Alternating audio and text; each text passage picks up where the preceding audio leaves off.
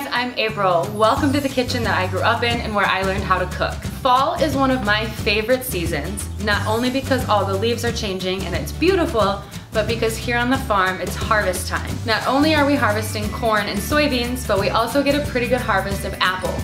We have about 5 apple trees here on the farm, and whatever our horses don't eat, we pick and turn into apple butter. Now, apple butter is a spread similar to applesauce, but it's thicker and has more spices. My brother's favorite way to eat it is straight out of the jar with a spoon. You can use it to replace jelly in a peanut butter and jelly sandwich, or my favorite way to have it is on top of a cooked ham. Let's get started.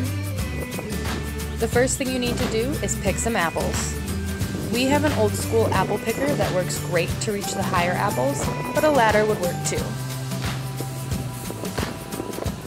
All you need to do is stick the apple on the prongs and crank. Using an apple peeler machine makes peeling and coring the apples a lot easier, but you can also use a small knife if you don't have one. Make sure you guide the peeler with your thumb as the apple spins so that it peels and doesn't gouge out chunks of the apple. When you get towards the end, the core will stick in the peeler and you can just pull the apple off.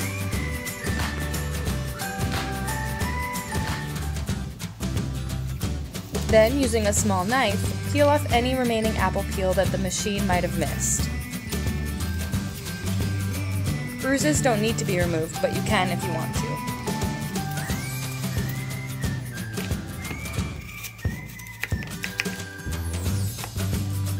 Then, cut your apple into quarters and put them in a large pot.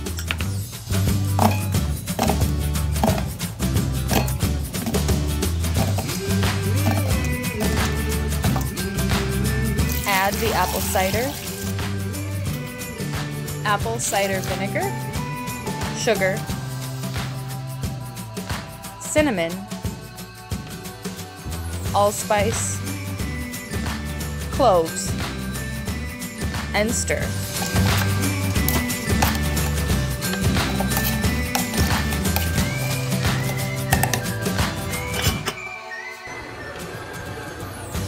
As your apples simmer, make sure to stir them occasionally to keep them from burning and sticking to the bottom. We also use a potato masher to help crush the larger chunks of apple. While our apple butter is simmering, we want to go ahead and sterilize our half-pint jars by boiling them. We also want to sterilize our lids, and by boiling them, we also soften this rubber rim, which will help seal the jars and prevent any bacteria from getting in when we're done.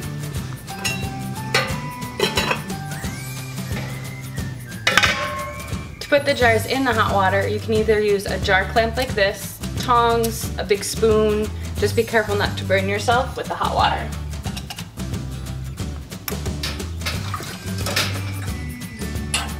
Since half-pint jars are smaller, they're going to tip over when you submerge them in the water. You don't have to reset them unless you really want to. Just be careful not to burn yourself on the hot water.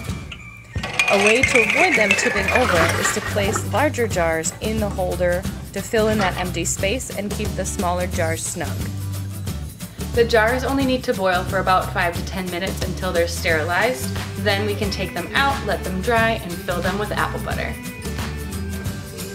Your apple butter is ready to go into the jars when it turns a dark caramel color and there are no large chunks of apples left.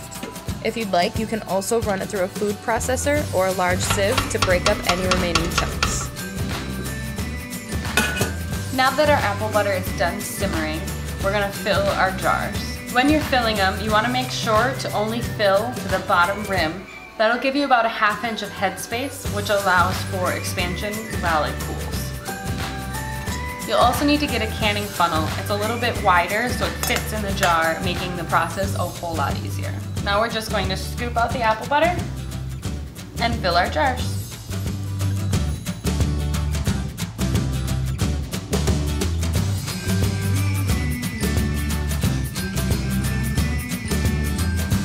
Then you're going to take a sterilized lid, put it right on top, and seal it up. The last step is to put the filled apple butter jars into a hot water bath for about 10 minutes to seal them tight for long-term storage.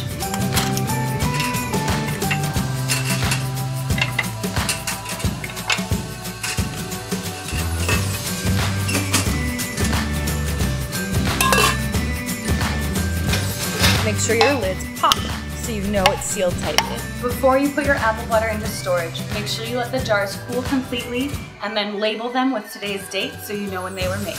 Make sure you like and subscribe and turn on that little bell so you get notified when I have more recipes and DIY videos coming out for you. Thanks for watching. Bye!